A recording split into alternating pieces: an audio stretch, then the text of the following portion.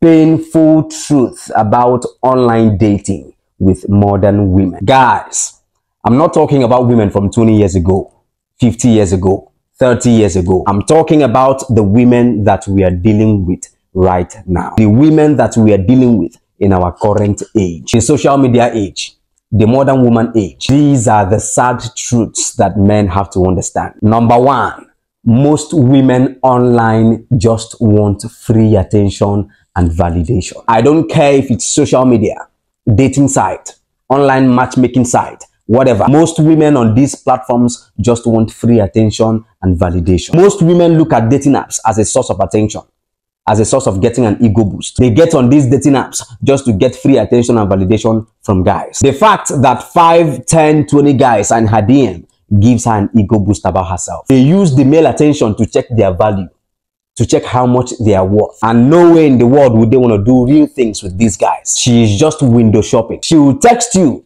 she will chat you, and still play games. Unlike men, men are not that way. We are very logical. We don't do things unless we want a specific result. There is no way a man is going to actively give a woman his attention if he doesn't want to get laid. No way. As much as I know women, I know men. A man is talking to a girl because he wants to sleep with her. Period. He wants something.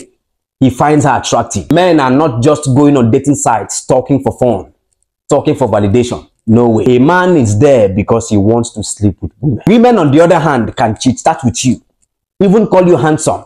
But the moment you ask for her private chat number, she disappears. The moment you ask to meet physically, she disappears. Most women are on dating sites just for free attention and validation. They just came there to see how much attention they can get. Number two, women see men on dating apps as low value. Women look at men on dating apps as thirsty and hungry men. You just want to have sex. You just want to sleep with a bunch of girls. So they automatically look at you as the average guy, as a guy that doesn't have much going on for himself. Even if you're a very attractive guy, they automatically come to the conclusion that something must be wrong for you to be on the dating site. What women think is that for you to be really this attractive in real life, that girls are supposed to be throwing themselves at you in real life. Then what are you doing here? But unfortunately, that's not the way it works for men. Even if you're an attractive guy, you will still not get the same amount of women that an attractive woman will get in men. So women have this sentiment that guys on the dating sites are low value. A girl will probably be ashamed to tell her friends that she met you on a dating site, as opposed to, oh, he walked up to me at the shopping mall.